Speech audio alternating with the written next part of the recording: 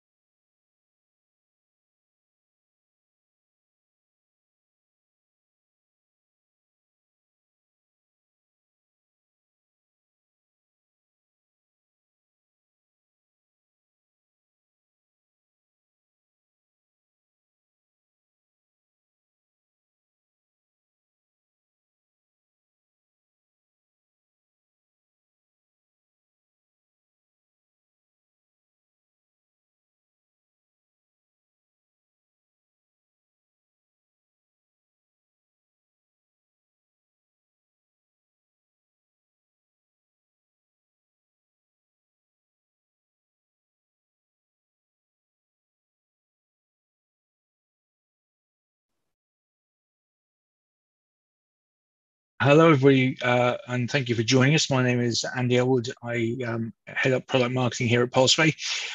We're just coming to the top of the hour, so we'll wait another couple of minutes. People are still joining us, so we will start off in about 2 minutes' time.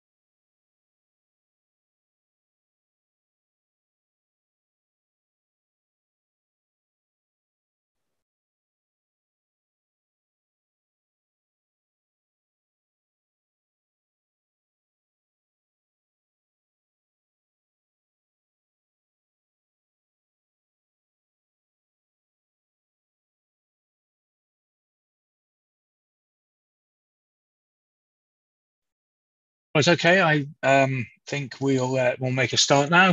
As I said, for the people who've just joined us, my name is Andy Elwood, and I head up product marketing here at Pulseway.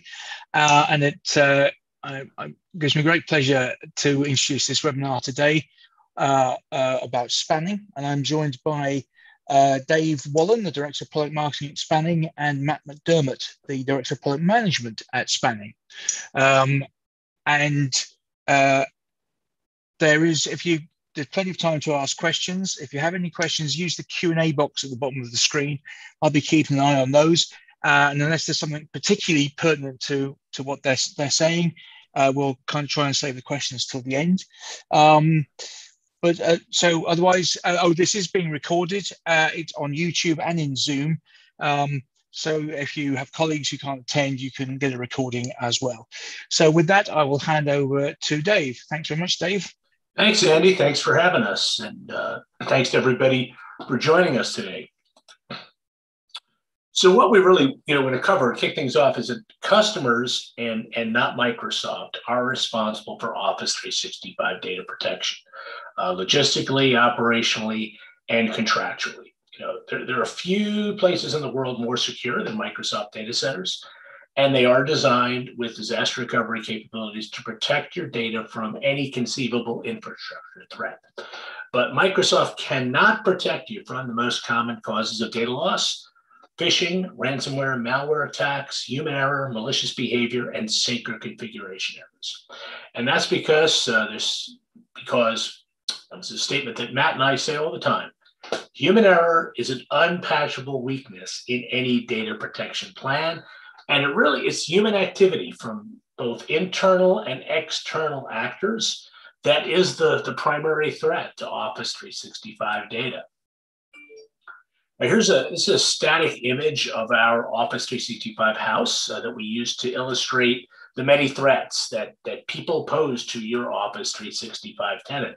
There's actually an interactive version of this on our Spanning website that visitors can explore, where you can kick off animations when you click on the images that represent the threats. And we're going to go back to this, but we're going to start with a discussion of the shared responsibility model. And that dictates what Microsoft is responsible for when it comes to data protection and what you're responsible for. We'll also look at the risk of Office 365 data loss and how it's continued to grow as Office 365 usage has changed over the past year. And then we'll return to the house for a detailed look at these threats, and we'll show you how Spanning Solutions can help you to protect your house. And as Andy said, we'll probably hit a bunch of questions at the end, but continue to add those to the chat box. So let's get started with the shared responsibility model.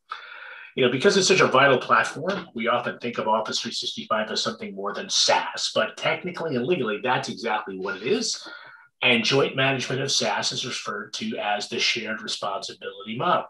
That's where the customer is considered the controller of their data, and the vendor acts as the processor of that data, right? In terms, processor and controller have been codified in regulations like GDPR. Part of that means that Microsoft is totally responsible for application availability.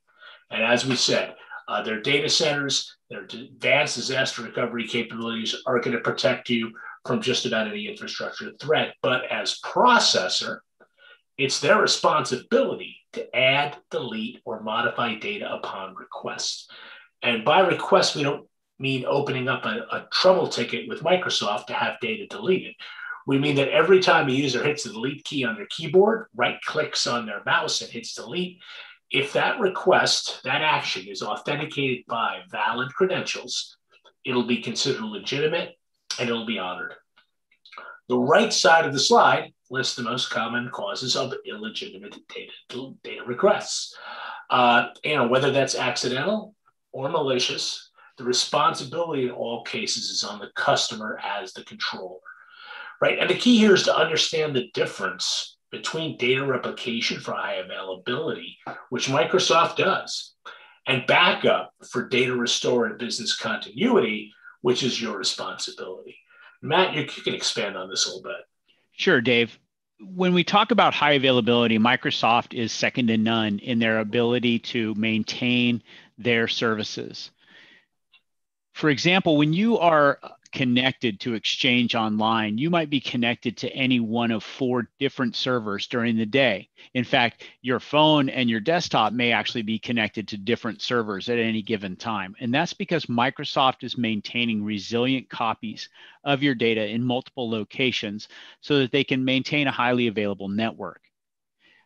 The problem is when you have a data deletion event, when something bad happens to your mail, for example, Microsoft, the defaults are 14 days in your recycle bin. Now, as an administrator, I can kick that up to 30 days, but it takes a trouble ticket to get the data back beyond those timeframes. For example, in SharePoint Online, the recycle bin lasts for 93 days. But once the data is gone, either through an administrator purging the recycle bin or that 93 days running out, you have only 10 days to respond to and get a trouble ticket into Microsoft. During that time, of course, your end users are still adding content to those SharePoint sites. When Microsoft restores the site collection, they restore the entire site collection, not just the file that you're missing. Consequently, all the data that was produced and created and added to that site in the intervening time is going to be overwritten. What spanning backup does is it has granular restore options. You can pick and choose the exact date, and you can pick and choose the exact file or files that you want to restore and restore them in just a few clicks of a mouse. Dave?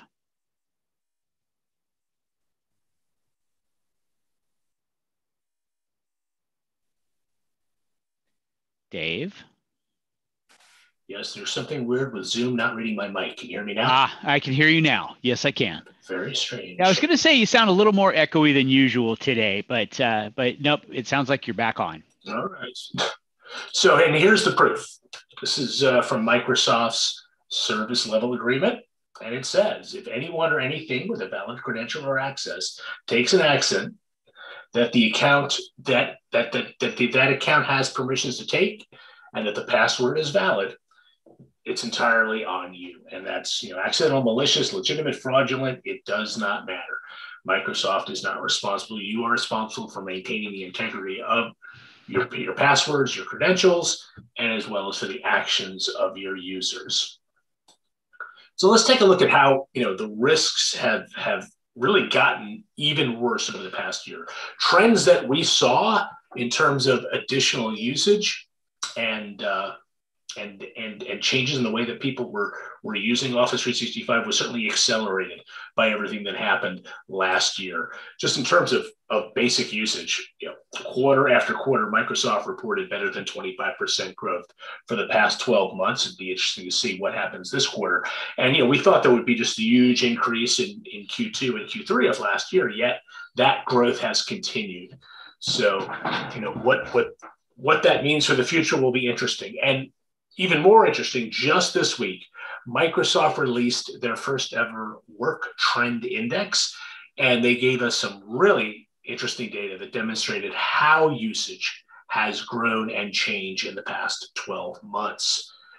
So when we compare Office 365 usage between February 2020 and February 2021, we see not only a large increase, but also in terms of users, but in terms of usage, right? So time spent in Microsoft Teams has more than doubled globally. And aside from a little dip in December, that continues to climb. The average meeting is 10 minutes longer, increasing from 35 to 45 minutes. The average team user is sending 45% more chats per week and 42% more chats per person after hours, with chats per week still on the rise. The number of emails delivered to non-consumer customers in February compared to the same month last year is up by 40.6 billion.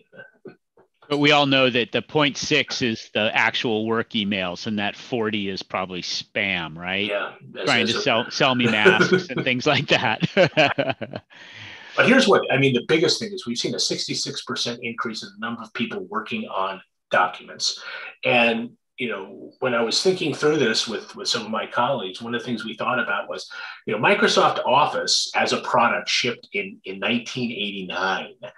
So for there to be a 1-year growth in usage of 66% of a product that old, that's just mind blowing, right? That's amazing. And let's take into account, right? The number one cause of data loss, and we'll talk more about this later, is user error. It accounts for over 60% of data loss.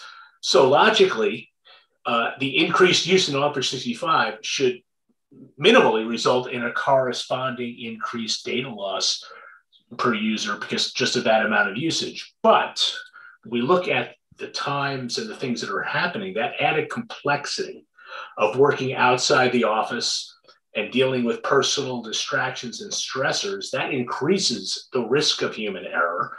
The Microsoft report actually states this barrage of communications is unstructured and mostly unplanned, with 62% of calls and meetings unscheduled or conducted ad hoc, and workers are feeling the pressure to keep up. Despite meeting and chat overload, 50% of people respond to team chats within 5 minutes or less, and that's a response that has not changed year over year.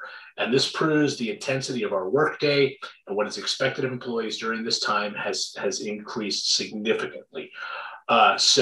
And we're expecting, and Microsoft, the report also expects as people then go to a hybrid environment, there's going to be, hey, even though I don't have that distraction in the office, I'm constantly in two different places. I'm plugging, I'm unplugging, I'm connecting in different ways and acting in different ways that we might see even more in terms of user error, in terms of distraction and mistakes. And that's really what we're thinking about when we think about backup and recovery. And, just in terms of some objective statistics, we looked at help desk volume increases pre-COVID to post-COVID. And, the reports vary, but, from 30% to 70%. So people are making mistakes, people are needing more help, people are having more issues. So user error definitely goes up. Then there's, and the bad guys know that. So, I'm going to show you some numbers that may seem incredible because they did to me when I first saw them. And this is data from the 2020 McAfee Cloud Adoption and Risk Report. What's unique about the McAfee report is not based on survey results. Their findings based on analysis of the cloud usage data for their own customers, 30 million of their own customers. So for one thing, right, that's a much larger sample than the largest survey by multiple more orders of magnitude. But more important, when you compare it to reports based on surveys, there's a low reliability of self-reporting. Like people will complete surveys based on what they think will make them look favorable to the researcher. And that factor is only slightly impacted when surveys are conducted online. People just will fill out things in a way to try to make themselves look better. But more importantly, I think in this case, is the vast majority of cybercrime goes unnoticed. So with that in mind, let's take a look at some of this data. On average, organizations experience 12.2 incidents each month in which an unauthorized third party exploits stolen account credentials to gain access to corporate data stored in a cloud service. These incidents affect 80.3% of organizations at least once a month. And additionally, 92% of companies have cloud credentials for sale on the dark web. And as high as these numbers seem, this is from the 2020 report. It's based on 2019 data. So one can only imagine what these numbers are going to be when McAfee provides their 2021 report with 2020 data. Because we know things have gotten worse. Phishing attacks have exploded. We looked at a lot of the research and we put up Checkpoint's report of a 400% increase because it's one of the lower numbers that we saw, and the others were just fantastically high, and they may be correct, but I was almost embarrassed. I would be embarrassed to put up a number that's at 1,200%. In terms of threats to Office 365, Phishing leveraging brand impersonation really has been the biggest issue of 2020. In brand impersonation, a hacker will use a branded email and landing page from a reputable company to fool users into giving up their credentials, or maybe in the case of consent phishing, application access to their account, therefore to your domain, right? So communications that look like it's coming from Microsoft so people can try to get into your tenant. Now, prior to COVID, the brands that topped the list of most impersonated were consumer financial institutions, consumer telecom companies, things that people would normally have to plug in credentials for that people would, very obviously give, and they would try to get their personal information, and scammers would try to make some money off of that. But as threat actors sought to capitalize on employees working remotely, Microsoft moved to the top of the list. First, at the end of Q2, they were at 19%. By the end of the year, Microsoft branded phishing emails accounted for more than half of all the attacks of this sort. So Office 365 has a monstrous target on its back. People want to get into your tenants. People want to get to your data that way. And let's, kind of look at now, we're going to go to the house and we're going to look at those ways that the bad guys can mess with your data. But, again, more than 60% is user error, and is erroneous, but it's going to be equally devastating. So this is our interactive house. So we kind of divided these threats into what we say are the front door threats, the bad guys trying to get in. We have what's going inside the house, and that's just the people that work there, or whether they're doing the right thing, the wrong thing, or otherwise. And then there's the backdoor threats that you might not think about, and is a little more hidden and sneaky. So firstly, the threats we think about the most are the ones waiting at the front door, right, Matt? That's right, Dave. When we look, these are the most public ones. These are the ones that hit the media most often because they are truly attacks. These are hackers that are potentially using their own skills, but more often than not, they're using kits that they can download off of the dark web to be able to send phishing emails, send targeted spear phishing emails to specific people whose credentials, whether it's just their email address or it's their full username and password, and try to access your accounts, whether they're in Office 365 or social media accounts and other places. Of course, malware and viruses, an attempt to send you a payload embedded in an email that might be your boss got compromised and they send it to you from your boss with a message to open that email so that they can take over your account. And then, of course, ransomware is in the news all the time. Huge companies and small companies are getting hit by ransomware and crypto attacks that are encrypting all of the data on their laptops, on their servers, and holding those companies ransom. Garmin last year was hit with a massive worldwide ransomware attack that took that company offline, including their factories, for more than a week. Can you imagine the cost of clicking on that email when it was able to manage that kind of damage? Dave? But just like in the movies, Matt, the biggest it's threat. Inside the house. That's right. It is inside the house. I urge our listeners to go to spanning.com and check out the actual live version of our interactive house. It's quite a bit of fun. My favorite is on this slide, of course, and it's the cat that's sitting up there on the dresser. The cat represents the malicious insider. Absolutely, and of course, fittingly, it is a Siamese cat. So there you go, Dave. Well, yeah, you want to go through some of these. We got human error, right? So people, absolutely, and these are people that are just plain busy, and so we see a lot of different human error from people who are brand new to Office 365. Not only are they learning how to use the tools, how to share, how to work in teams, how to find the files that they just uploaded and lost completely because they just don't know where they were when they uploaded it.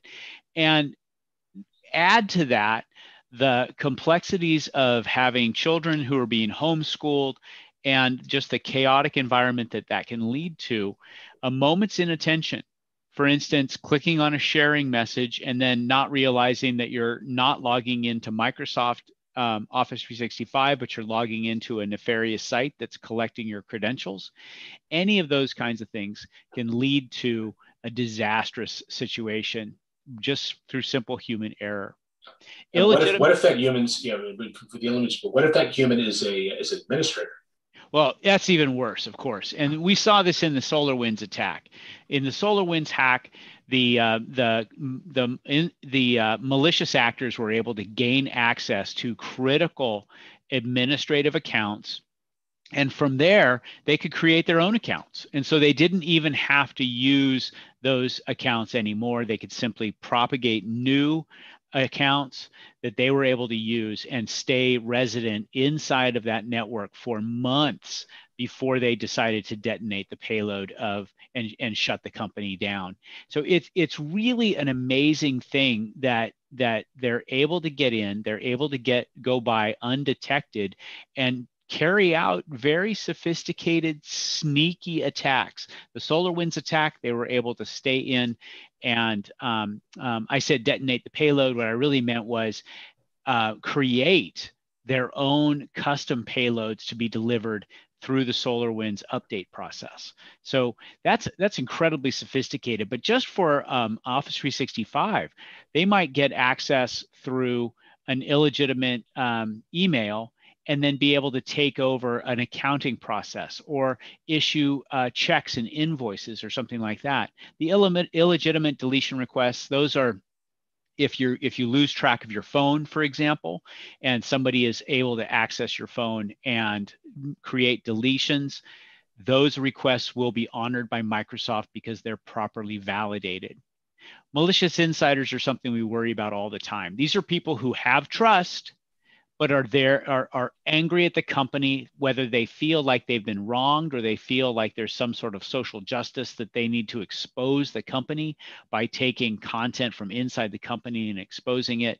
These are threat actors you need to worry about. So having people with too much access can be a problem. And programmatic errors. Scripts that are downloaded off the internet where an admin doesn't necessarily know what all of the details of the script are. He just wants to solve the problem that the script claims to solve. And in doing so, causes massive deletions. Dave? And then there's the backdoor, right? Like a backup solution. Backup solutions like span and connect Office 365 through that backdoor, right? Picking the wrong one or picking an add-on application at actually any time can result in additional vulnerabilities if you choose the wrong one, right, Matt? That's right, Dave. The thing about the way spanning connects through Office 365 is we use a protocol that's OAuth 2.0.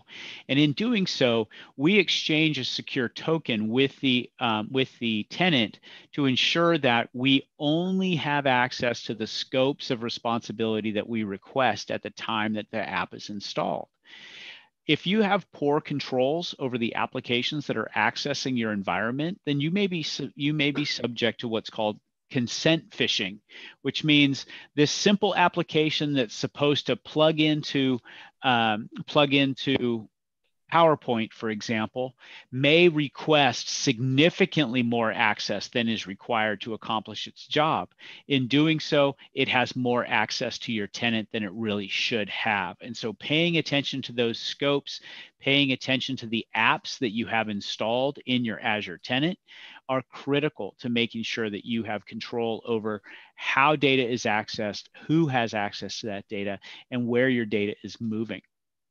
Intercepted traffic would be a sophisticated attack where you're working at a coffee shop. Maybe you're working over an unprotected network instead of using VPN to encrypt your traffic. And in doing so, anybody who has access to the network equipment in that coffee shop could also have potentially access to your data. I mentioned OAuth 2.0 because the last item on this slide is of significant importance. Some applications today still use old privileged service account approaches to creating and managing your data for you. The problem with this is that those privileged service accounts have way too much access to your tenant. And in fact, it becomes very complicated to figure out what they're doing. We know of some service providers where their service account spins up new service accounts inside your tenant without even asking you about that. And that's, we figure that that is just not acceptable from a professional perspective. Dave? All right, so let's talk about some ways that spanning can help with these. Before we're focusing here on Office 365, we also have solutions for G Suite and Salesforce if those are applications in your organization as well.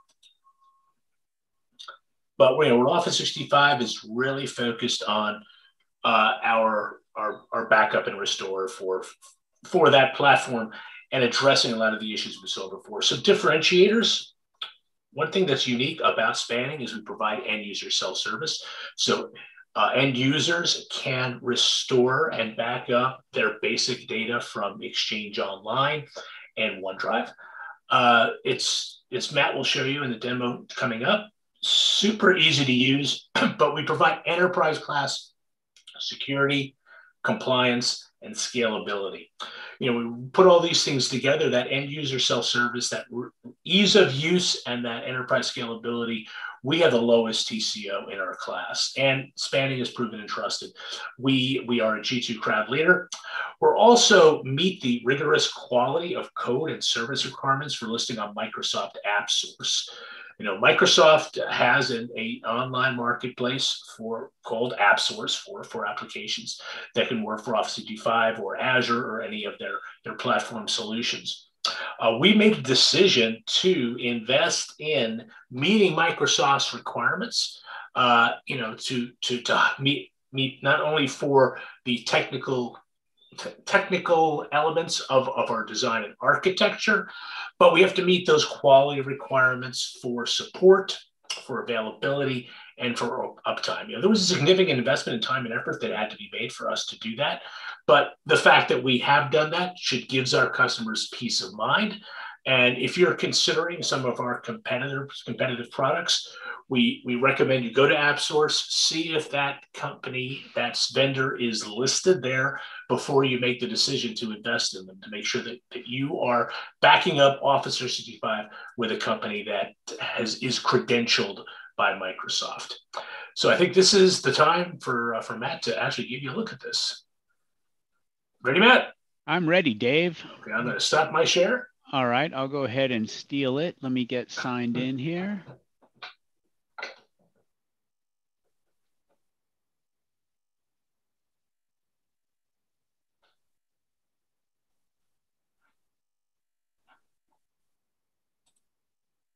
Don't forget, if you have any questions, just use the Q&A box at the bottom of the screen and we'll answer those at the end of the demo. Sorry, go ahead, Matt. Nope, excellent, thank you. So spanning backup for Office 365, as Dave said, is an Azure verified application. We install directly into Azure as an enterprise application, and we use OAuth 2.0 to be able to connect to and authenticate with your Office 365 tenant. Once we're there, we back up your users' mail, calendar, contacts, and OneDrive, as well as SharePoint, and Teams conversations. You can license your users by simply selecting the users from the list. And once they're licensed, our once daily backups will run, ensuring that you get your data backed up. Spanning backup for Office 365 is very easy to use. In fact, we are one of the few backup vendors that actually have an end user self-service capability. In this case, I'm logged in as an administrator and I'm viewing Carol Beard's backups. But if Carol were to log in, she would see a trimmed user interface that just includes mail, calendar, contacts, and OneDrive for herself without the administrative controls down the left side. She can then view her backups. For instance, if I want to choose OneDrive here, I can scroll down. I can find a couple of files. I can keep scrolling and find a couple of files. I could choose those files, and then from the select action menu, I can choose to restore or export those files. I'll go ahead and choose to export them. And since I'm an administrator, I have the option to restore back into Carol's OneDrive, or I can restore to a different user's OneDrive in what we call a cross-user restore. This cross-user restore capability satisfies a lot of our customers when they have employees that have left the company and they need to restore. For instance, if Carol left the company and she had been working on a project but never shared the documentation for the project with her team or on a SharePoint site, then this would be a really simple solution. Choose different user, choose next. Since I'm logged in as the farm administrator, I'll go ahead and choose that. This will create a restore job that I can track in the activity tab of SharePoint, of Spanning Backup for Microsoft 365. Once the backup is complete, it moves to the past activity tab. And this gives me a chance to show you the activities, our activity log for Spanning Backup for Microsoft 365. This is an immutable log that can be used to determine what kind of activity is going on inside your tenant. Each of the restores, each of the backups, and even viewing a backup is logged in our activity log. Since I restored that content to my own OneDrive, I'm going to drop down here. I'll choose OneDrive. I'll find the restored on folder for the date and time of my restore, and I find the documents that I'm looking for. From here, I can move them to another location simply using Office 365's built-in move functionality, move it to another destination of my OneDrive, or move it to another SharePoint site. Spanning Backup for Office 365 also backs up and restores SharePoint data, which would include SharePoint traditional team sites, as well as SharePoint sites associated with Microsoft Teams and Exchange groups. You can simply drop into the team. You can open the backup just like we did with a user, and then find the documents that you wish to back up. And then from the select action menu, choose to restore those files. We're also introducing our new feature for backing up Teams channel conversations. In this case, I just have the one team channel. I have the general channel, but it's the same user interface that allows you to simply come in and export the content associated with that team to be able to get a full fidelity restoration or a full fidelity archive copy of the Teams channel conversations. Spanning Backup for Office 365 is also unique in that we have built-in dark web monitoring capability. Spanning Backup for Office 365 will protect the domains that are associated with your Office 365 tenant, regardless of how many domains you have, and then display the credentials that have been discovered on the dark web tab. If we find a password, we'll mask the password and only show the first 5 characters so that you can have a meaningful conversation with the user who's compromised about the password to make sure that they're not using that in other locations. Because statistics show that 70% of passwords are reused on the internet, which means that Carol, although she may have used this on sharethis.com, she may use that in other places as well. We also show the status of the user. In this case, the shield indicates that the user is protected by Spanning Backup for Microsoft 365. The X indicates that we did not find the user in Azure Active Directory. In this case, Katie Oliver has already left the company, but we have a protected backup of her. For the farm and for Dan and for Carol, they're protected by a spanning license, whereas Cheyenne is not. Now, Cheyenne may be an ex-employee or somebody who was part of a previous instance of pinkstonfarms.com, or it might be a shared account like IT operations. Either way, we don't limit the detection to just the users in your domain. We look at all domain credentials. I mentioned before about the activity tab. This is our immutable log of all actions taken. We also have the backup history that shows all of the backups and the problems potentially related to the backups. And we have a problems log as well. You can simply go back through time to find out what the problems were open them out, decide whether or not those problems need to be actioned. Finally, on our settings tab, we have a daily status notification email that we send to tell you how your backups are running. We offer flexible retention policies so that you can have retention per workload in your organization, so that if you are under regulations that cause you to have retention policies, we can mirror those retention policies with your backups. We also offer bring your own key. At the time of installation, if you're using your own key management service, Spanning can leverage that key management service out of AWS and allow you to manage your own keys. We offer an API token capability to allow you to do scripted user license and delicense activities with our PowerShell module. And then your global administrators are automatically part of Spanning Backup for Office 365 administrators, but you can also designate additional users as backup administrators. So Spanning Backup for Office 365 is a full suite of security plus backup that allows you to protect your users, SharePoint, and Microsoft Teams. Dave?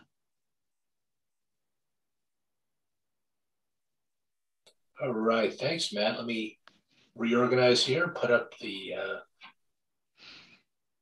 slide back up. And I think actually Andy's going to tell the people about a special offer.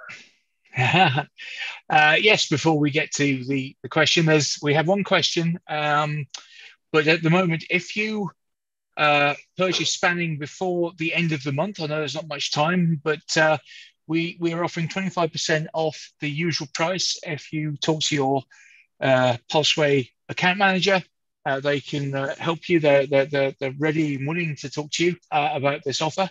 So this is a great time to buy what is a great product that hopefully you can see the need for. So we have one question, and if just a reminder, if you have any questions, just put them in the Q&A box. This is from Gabriel, who's asked, do you back up planner information? We currently don't back up planner information in Spanning Backup for Microsoft 365, no. Okay. Oh, yeah, so that was the only question we have. Is there, are there any other questions? Or give it another minute or so. And you have Spanning available for Salesforce and G Suite, don't you, as well?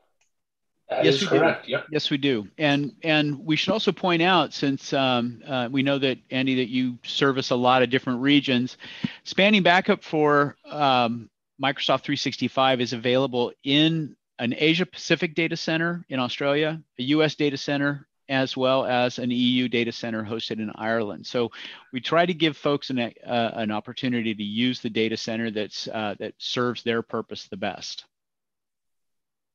Okay, excellent. That's great news. And presumably the same kind of concerns and arguments apply to G Suite and Salesforce as they do to Office 365. G Suite is available in the US and the EU, as is Salesforce. Okay, excellent.